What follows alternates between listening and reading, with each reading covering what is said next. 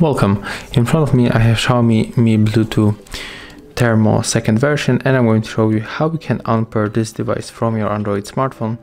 So at the first we have to open the Xiaomi Home application. Next, click on the device that we want to unpair. Right now let it connect. Then we have to move to the right upper corner to the settings. Click on the additional settings. We have to click below additional settings to delete device.